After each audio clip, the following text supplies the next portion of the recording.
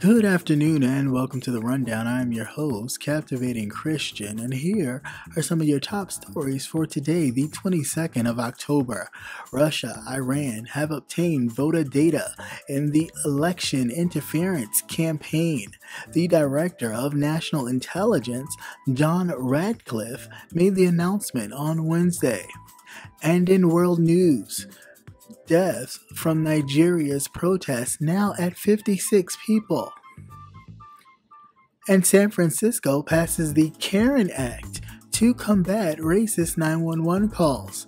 The Board of Supervisors unanimously voted to let people sue those who call the police for discriminatory reasons.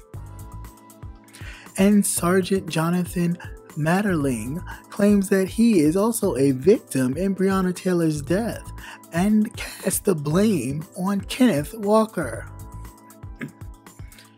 Miami police officer facing disciplinary action for wearing a pro-Trump mask near voting area. And Rudy Giuliani claims that Borat's honey trap is a hit job to distract voters from Hunter Biden's laptop scandal after Sacha Baron Cohen tricked him into going to a hotel room with an actress who filmed him. Let's get to the news.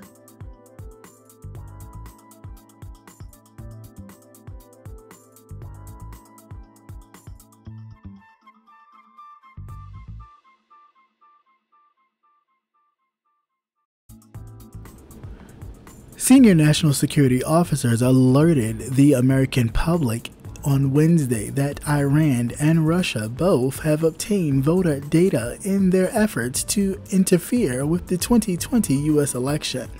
The data can be used by foreign actors to an attempt to communicate false information to registered voters that they hope will cause confusion, sow chaos, and undermine your confidence in American democracy.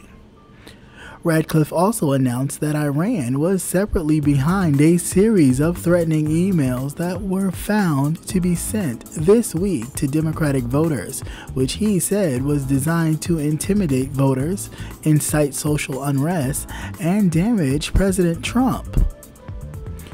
Florida's law enforcement and the FBI previously had said that they were investigating the threatening emails, allegedly sent outside of the United States to registered Democrats. The emails claim to be from members of the Proud Boys, according to authorities, something that the group denies. President Donald Trump, in the first presidential debate, stirred up controversy when he responded to a question about whether he condemned white supremacists. He told the Proud Boys to stand back and stand by.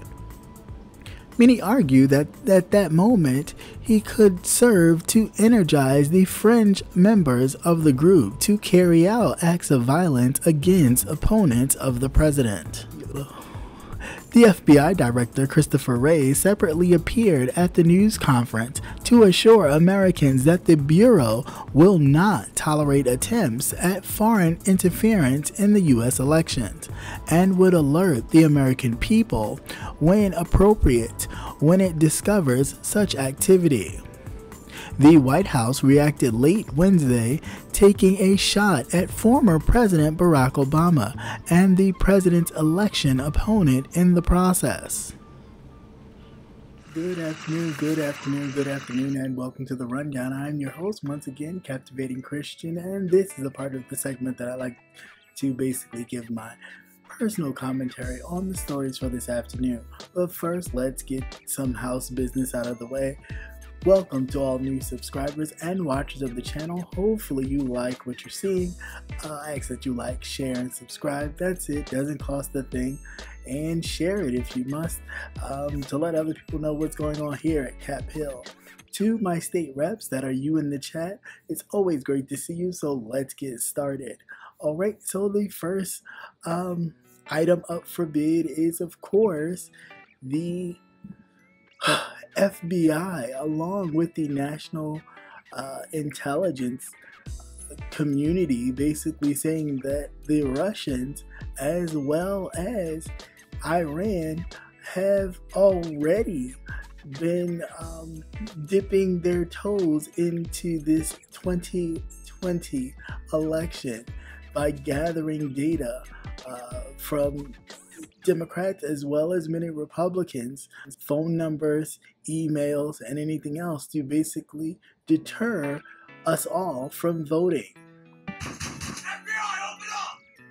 So pretty much, the FBI know that they're doing it, and so does the intelligence community. But it always is up to the commander-in-chief whether or not we actually do something. Uh-oh, retard alert! Uh-oh, retard alert! Because we can know all day that something is going on and something's not right, but it's up to the president, who's actually in charge of, upholding democracy, of upholding or defending the United States, to actually give the go-ahead whether or not the FBI or the intelligence community, the CIA, actually goes after these Russian and Iranian bots. But, if it was any other president, they would be like, bitch, I hope the fuck you do. You'll be a dead son of a bitch, I tell you that. Jesus Christ. But this particular president, we know he's a freaking psychopath. And he wouldn't dare go against the Russians. Who? Donald Trump? Run, bitch! Run! He would dare go against the Russians. The Russians would tell all of his business and he'd be in trouble. Oh, hell no! So he knows better than to tell on the Russians. But anyway, yeah, so pretty much that they have kind of infiltrated into the election system enough to be able to garner people's information as far as their phone numbers and email accounts, to send emails to potential voters, probably even call some. So my suggestion is, if you don't recognize the number, do not answer it. If you don't recognize the email, do not open it. And just kind of staying clear for a few days until this is all over. As we know, this president will do anything he can to maintain his power. So we all know who we're dealing with here. Why you being a dickhead for? Stop being a dickhead. So just enjoy the drama while it lasts. Because what will happen is eventually, come November 4th, the game will be... That's it, man. Game over, man. It's game over. However, unfortunately, we're still stuck with him until January, even after the election.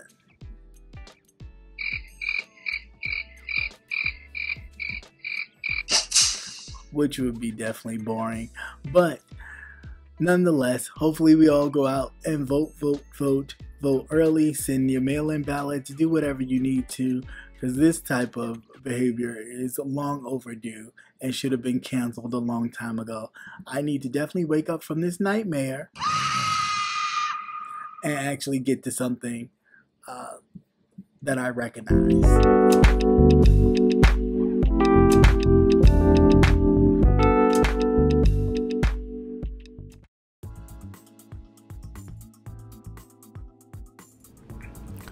At least 56 people have died in Nigeria in 2 weeks of protests against police brutality, with 38 of them killed on Tuesday alone, as the government begins a crackdown. Human rights groups Amnesty International say that victims in the protest and thugs who were allegedly hired by the authorities to confront the protesters for the Nigeria group say that in an email statement, in many cases, the security forces had used excessive force in an attempt to control or stop the protest. This particular story is an international story that we're dealing with, talking about Nigeria and what's going on in Nigeria. Now, part of this, of course, is because we need to listen and pay attention. But the other part of this is something that I've spoke about before. Excuse me, my eye was itching.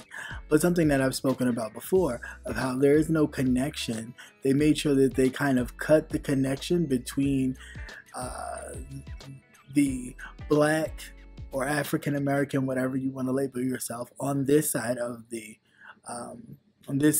continent compared to the Africans who are in Africa. That there is a huge disconnect, and there in which when things happen either in America or in Africa, we become so disconnected from it that it really doesn't get any attention, and we really don't honor up the kind of, what are you doing? Stop that before we detract any kind of support or supplies and or diamonds and or anything else that we give to you if you continue to do this. Almost like a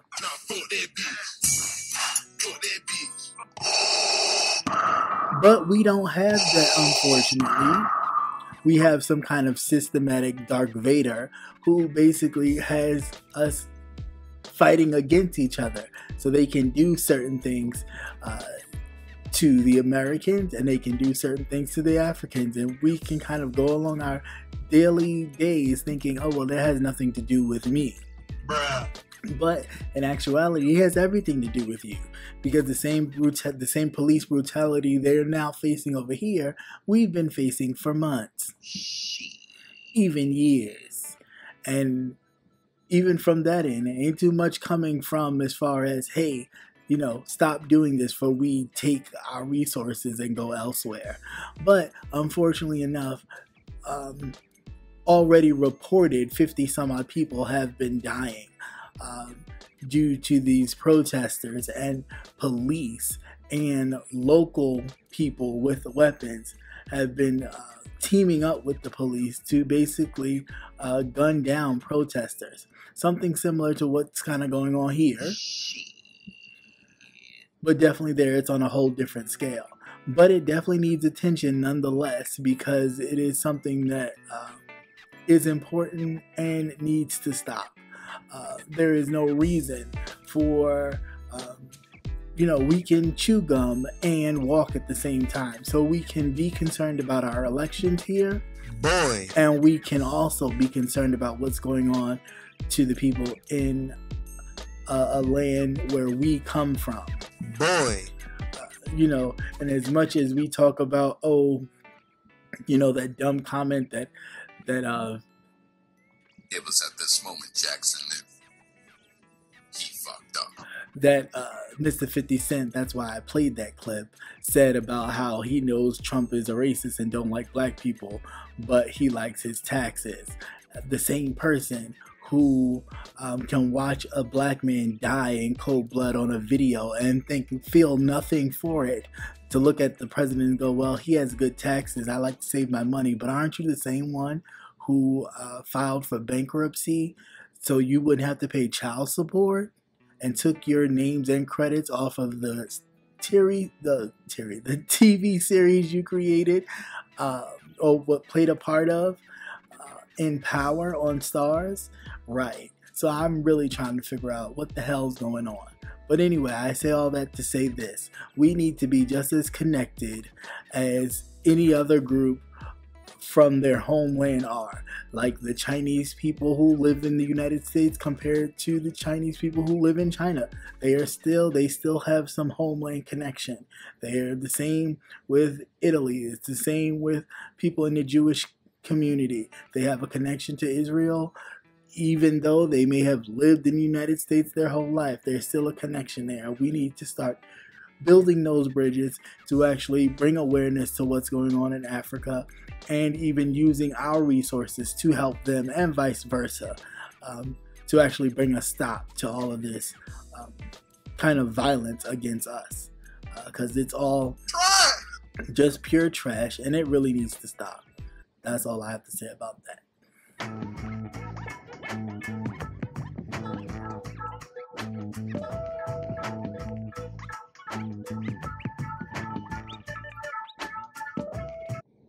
San Francisco's Board of Supervisors unanimously approved a measure on Tuesday aimed at cracking down at racist 911 calls, a phenomenon that has been increasingly documented on social media. The Caution Against Racial and Exploitative Non-Emergency Act, otherwise known as the CAREN Act for short, gives people who believe they have been the subject of a 911 call placed with the intent to discriminate the right to sue the caller in civil court. It names invoked the CAREN memes this year, shorthand for white women weaponizing her privilege, usually with heaping dose of prejudice against people of color. The ordinance was introduced by Supervisor Shaman Walton, who thanked his colleagues at Tuesday's meeting for unanimously sponsoring it. The Black and Indigenous people of color have a right to go about their daily activities without being threatened by someone calling 911 on them due to their racial bias. We do not want what happened to Emmett Till in 1955 or the long history of false accusations of black men and boys in this country due to weaponizing law enforcement to threaten, terrorize, or sometimes even kill them. Walton is the only black person on the Board of Supervisors proposed the measure in July, no longer after a white woman in San Francisco made national headlines by calling the police on a Filipino man writing Black Lives Matter in chalk on his own property. The incident, like so many others, was captured on video and went viral on social media. Walton's ordinance applies to all people discriminated against based on their race, color, ancestry, ethnicity, national origin, place of birth, sex, age, religion, creed, disability, sexual orientation, gender identity, weight, or height. Efforts to combat racist 911 calls are happening on a state level. 2 California's assemblymen have introduced a bill last month that would make such discriminatory 911 calls a hate crime. And in this particular story, all I can say is, and that's basically because some smart people in San Francisco, one smart black man in San Francisco finally decided to take it upon himself to create legislation, even if it's on a city level, to where in which when people call 911, these Karens call 911, it would, the person that they call on can now sue them, okay, for calling 911 in a discriminatory manner.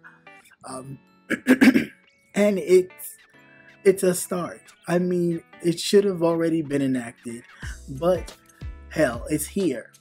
Oh, hell no!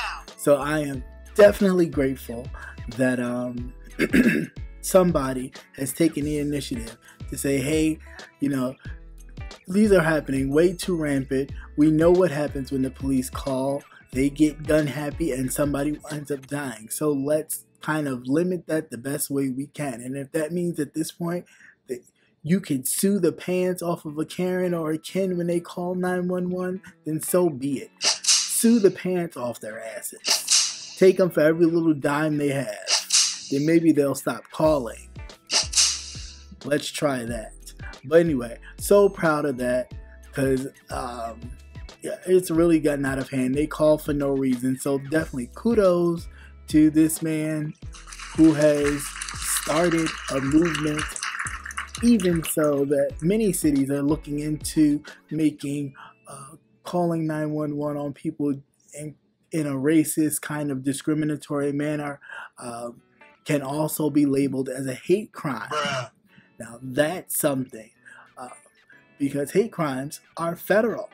And then we're talking big time. So, hey, every little step is a giant leap.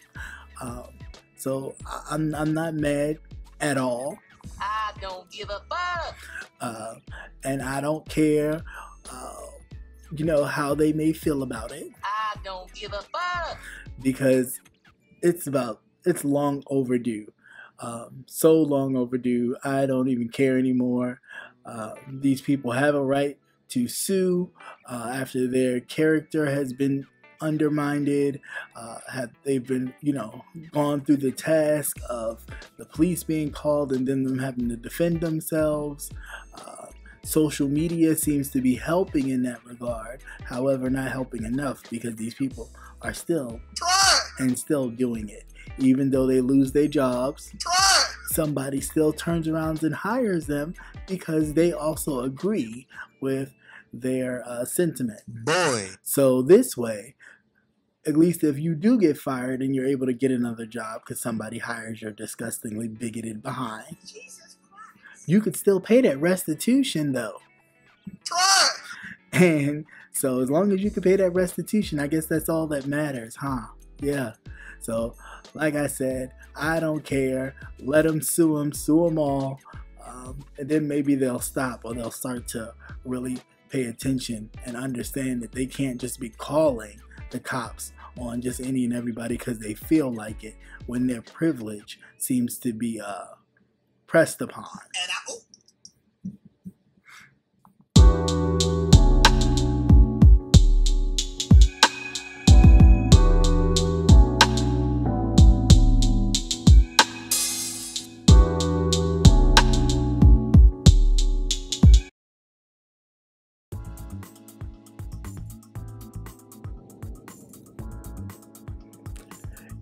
In his first interview since barging into the home of 26-year-old Breonna Taylor in March, Sergeant Jonathan Mattingly of the Louisville Police Department said that he would have done things differently if he were able to redo that night. He would have entered Taylor's home sooner. We expected that Breonna was going to be there by herself. That's why we gave her so much time. And in my opinion, that was a mistake. The 47-year-old cop told Good Morning America's co-anchor Michael Strahan in a 2-hour-long interview. Mattingly's reasoning was that had cops entered her apartment faster, her boyfriend Kenneth Walker, a licensed gun owner, wouldn't have had time to grab his weapon.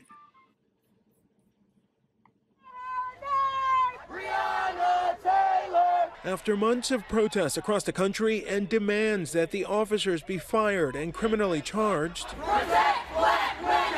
tonight, for the first time, Officer Jonathan Mattingly, one of the officers who carried out that search warrant at Breonna Taylor's apartment and fired his weapon 6 times, is speaking out exclusively to ABC News and the Louisville Courier-Journal. There have been marches, there have been protests. What was your feelings watching all that unfold after this? Mostly frustration, because there was so much disinformation out. This is not relatable to a George Floyd. This is nothing like it. It's not an Ahmaud Arbery. It's nothing like it. It's not a race thing like people want to try to make it to be. It's not. This is a point where we were doing our job, we return fire. This is not us going hunting somebody down. This is not kneeling on a neck. This is nothing like that. Mattingly insisting the incident was not about race, but police procedure. And earlier today, nearly 3 weeks after that grand jury hearing, a judge now allowing all 12 jurors to speak publicly about the proceedings. One juror releasing a statement saying the grand jury was not presented any charges other than the 3 wanton endangerment charges against Detective Hankison, adding that they did not have homicide offenses explained to them. Officer Mattingly says he and the other officers announced themselves that night. Taylor's boyfriend, Kenneth Walker, investigators say, shot him in the leg when the officers barged into the apartment. We announced, we waited. Walker telling investigators he fired because he didn't know who was bursting through the door. Police body camera video showing Mattingly later getting help. Breonna Taylor would be pronounced dead inside the apartment. She's done. We'll keep one person here on her. An autopsy confirming she died of multiple gunshot wounds. An FBI ballistics analysis later determining that there was one fatal shot that hit Taylor that came from Detective Miles Cosgrove's .40 caliber weapon. A grand jury last month bringing no charges in Taylor's death. Officer Brett Hankerson, one of the officers involved, was charged with allegedly endangering neighbors when he opened fire, but not in connection with Taylor's death. He has pleaded not guilty. Next story about Sergeant Jonathan Mattingly. Okay, here we go with the, it's not my fault that that black woman died. It's that black man's fault, because the black man had pulled out that gun and shot at us, she would still be alive today. It's his fault. I blame him. We all blame him. I've been a victim too. It's funny how when mayonnaise does something, they always want to play the victim after they cause the problem. It's almost taking it all the way back when they go, oh, well, it's not my fault. I didn't have nothing to do with slavery, but you benefit from slavery. You benefited from slavery and you didn't have no problem taking those benefits, but you have a problem taking responsibility for the benefits that you took. Same incidents here. So now all of a sudden the story has changed. Before they said Breonna Taylor was by herself, and they knew she was by herself. So if you knew she was by herself the whole damn time, did you need a whole narcotics unit to go busting in the door? Or did you, like I've always been saying, have that whole narcotics unit bust through that door secretly because you knew, or you thought you knew, that there was drugs and money in that apartment, and that's really what you was going for? Oh, hell no! And you were totally surprised and caught off guard when y'all got shots fired back at you all, because your intentions was to go in there silently, probably even murk her anyway, but rob her nonetheless. But because you got met with fire back at you when you didn't respond, because there's no way that if you said police, he would have fired the gun. It just doesn't make any logical sense that if he's a licensed gun owner, that if you said police, freeze, he would have still fired his weapon. He fired his weapon because y'all never said who you were. You went in there on some tactical army shit, like a bunch of Penis! And what happened was, when you got close enough where he could see where y'all was going, he fired at your asses, and one of you got hit, and then y'all just berated the place with bullets everywhere, like you were back in Iraq or somewhere. Bruh. That's really what happened. The whole plan got foiled because, again, it was a robbery gone wrong. Y'all was looking for drugs and money because the guy you apprehended, her ex-boyfriend, you thought he was some big-time drug dealer and he had money stashed somewhere. And how would you know that if you wasn't following him and knowing his whereabouts? So you knew he had money, but you didn't know where it was stashed, and you thought it was at Breonna Taylor's place. The reason why you falsified those documents to even get the no-knock warrant from the judge is so you can do that old undercover robbery that went wrong. That's what it was. It's my opinion, of course. Not saying that it's totally factual, but all the evidence for me points to, oops, yeah, y'all thought y'all was getting this big old kingpin and kind of getting him away from his stash so you can go and rob him.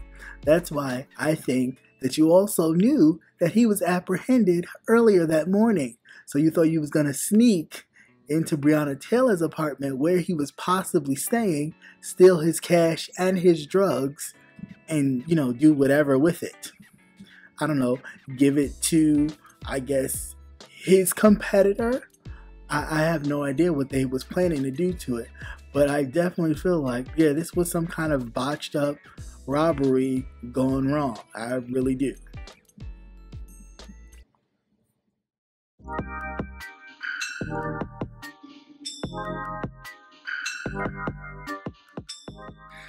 Hey, this is Captivating Christian here to remind you to tune in to Politics and Wellness every Tuesday night at 8 p.m. Politics and Wellness every Tuesday night at 8 p.m.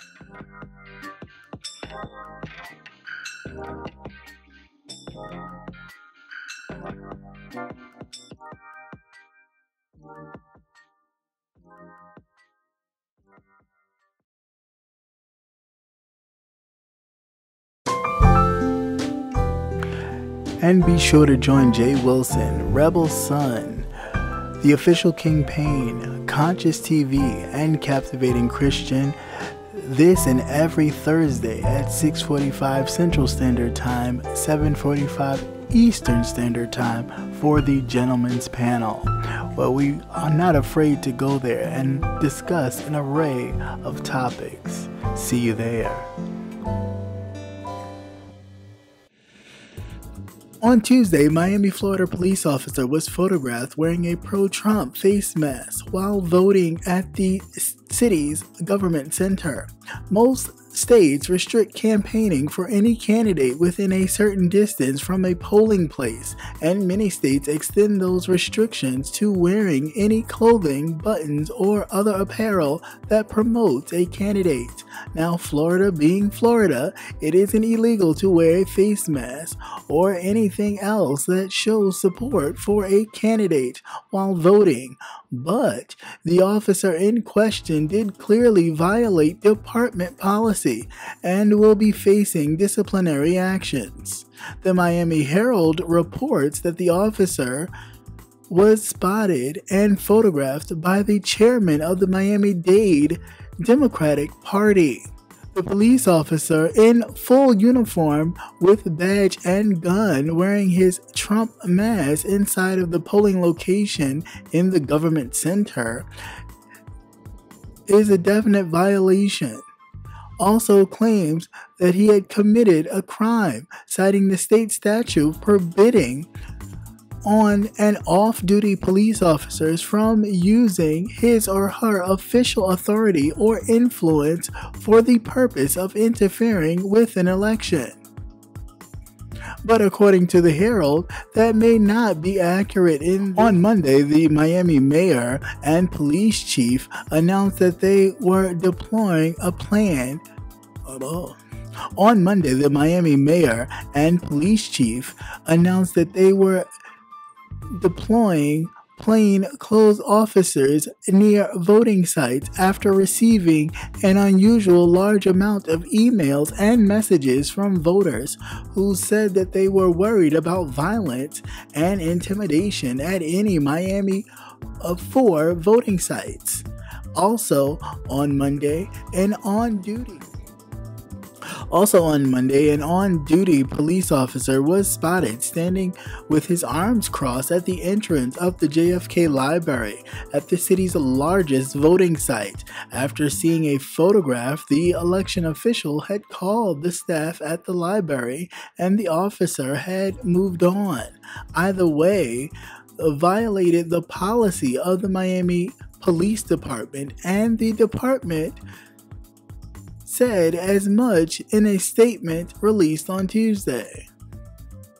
At the Washington Post reports that the Miami Police Department policy states that officers should avoid all religious and political discussions or arguments and shall not interfere with or make use of the influence of their office for political reasons, nor shall they take part in any political activity while on duty. It is unclear what repercussions the officer will face, but Miami's mayor also condemned his actions and said in a tweet that he is under investigation and disciplinary measures will be taken. Next particular story, here we go with this. Uh-oh, retard alert! Uh-oh, retard alert! Okay, so how much of a Penis do you have to be to where in which you're a whole police officer in your whole uniform at a polling place where you're supposed to be protecting, and you have a pro-Trump's face mask on, letting the people know who is voting for Trump and people who are voting against Trump who you stand for as a police officer when you're supposed to be non-biased, because you're supposed to serve whatever president is in office at the time, and whatever mayor is the mayor of the city in which you serve, and whatever governor is on the state. Doesn't matter. You're supposed to serve them equally because you are supposed to be non-partisan. But the fact that you walk around with goddamn Trump face mask on so everybody can know that you're a big I guess it made you feel proudful. Now, my only issue with that is if you're going to violate and terminate others for doing that, or turn people away from wearing t-shirts and face masks and things of that nature that have like I Can't Breathe and Black Lives Matter, if you're going to turn them away and you're not going to actually have disciplinary actions that stick and that are substantial against this officer, then we have a problem. Then, of course, we're creating a whole nother set of rules and boundaries one for another. I think this particular officer personally should be penalized completely, and if that means losing a job or having to go on leave without pay, then he needs to do something. Oh, hell no! Because that's ridiculous. It's already enough that we have to sit here and worry about degenerates running around here with loaded ammo to fire upon people or just to intimidate folks from voting, like we are back in the 50s and 40s when people wanted to actually vote and they were met with intimidation at the polling places. This is crazy. And I really don't give a fuck about how anyone feels. I think this is another sign, again, of defunding police departments, because they are in the police department. The same kind of Trumpist attitudes are in the police department, and they need to be gutted out. And the only way that you can do that is you gotta wipe everything clean, have everybody take different type of tests given by people who can pinpoint people's biases and things of that nature, and you do a whole different type of recruiting test that can actually pinpoint people's prejudices, and you understand that, therefore they either have to then do something else, go to some other training, or just be terminated altogether. Because it's just too much. I mean, how much do you want somebody to play in your face and to say, well, no, I'm not biased. I mean, I like Trump, but I just don't, I like his policies. Get the hell out of here. The man's a whole racist. And you like him, then you're a racist too. And you can be black and be, there's racism is, of course, a systematic system, but there's people that can be bigots. You can be black and be a bigot. You can be of any race and be a bigot. It's not, it's not an uncommon thing.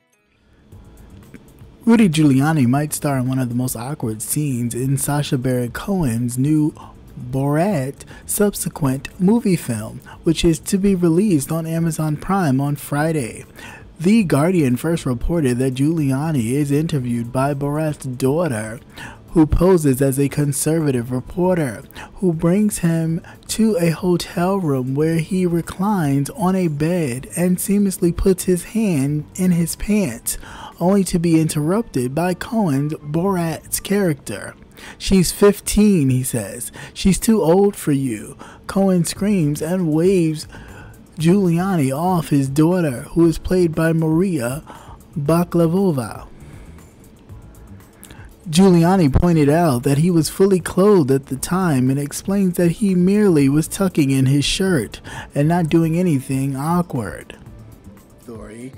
The president's lawyer, Rudy Giuliani, got caught out there.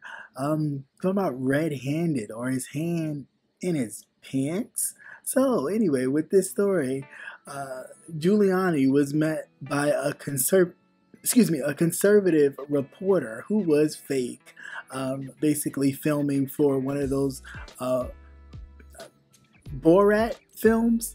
The actor, he acts like he's from a different country, a reporter, and then he finds his way interviewing top political figures and people in Washington, not knowing who he is, thinking he's a real conservative reporter or whatever. And he asks them dumb questions and make them do stupid stuff.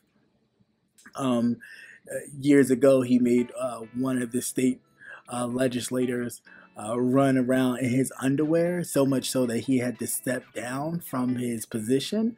But this time, he got who else but Rudy Giuliani, old Count Dracula himself, looking like looking like Igor or something, just crazy. But anyway, so the young woman said she was a conservative reporter and she wanted to interview him, and he then interviews or does this little interview, and after the interview, somehow she winds up trying to unmic him, and he's laying on the bed. Now, what other reason would this man be laying on the bed if she was trying to unmic him? All he needed to do was either sit in the chair he was sitting in or just stand up. The fact that he was laying on the bed is already problematic. We all know what he was thinking.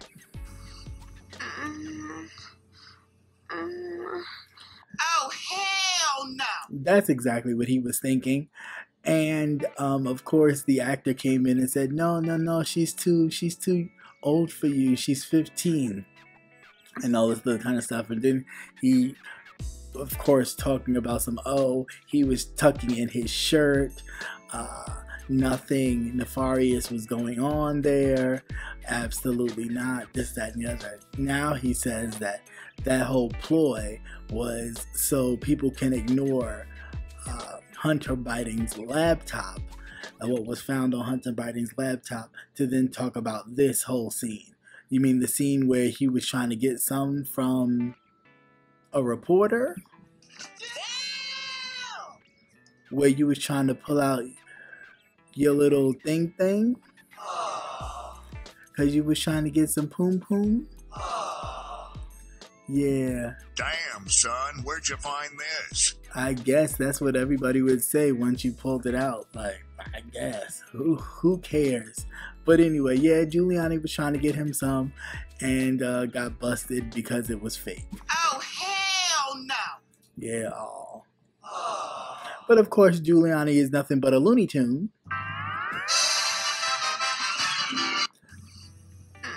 So, of course, he would say that it had everything to do with Hunter Biden. But newsflash for Giuliani, yet again, Hunter Biden's not running to be president. Hunter Biden just happens to be the son of Joe Biden. Just like Donald Trump Jr. just happens to be the son of Donald Trump. But the difference between the two is Donald Trump Jr. is just as much as a... Why you being a dickhead for? Stop being a dickhead. As his father. Why you being a dickhead for? Stop being a dickhead. So it makes them one and the same. Yeah. Just let that sink in. Giuliani tried to get some bang from the reporter. And didn't he just recently get married? Bruh. Yeah. You stupid. Yeah. Hey, you can try to explain that one away, but no, there's no explaining that. No explaining. Bruh. That's just crazy. You just got busted. Just admit it. You got busted. You got busted with your hand in your pants, trying to show that little young reporter what you was working with. Shit. Yeah, dropping bombs on him.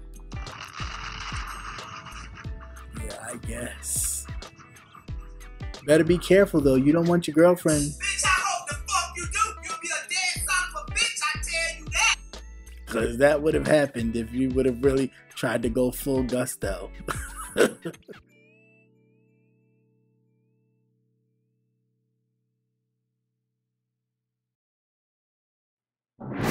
And once again, thank you for watching CCN Midday News. Hope you enjoyed. Please like, share, and subscribe. Also hit that notification